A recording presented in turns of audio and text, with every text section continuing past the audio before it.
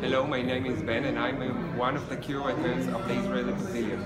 Our exhibition, LifeObject, deals with the merging of biology and architecture. In this exhibition, we scanned a nest of a sparrow and then analyze it with a digital tool in order to build a new constructive system that can use this ingenuity of nature and give us a new, light, very smart, very flexible, constructive system in order to build new ways of buildings.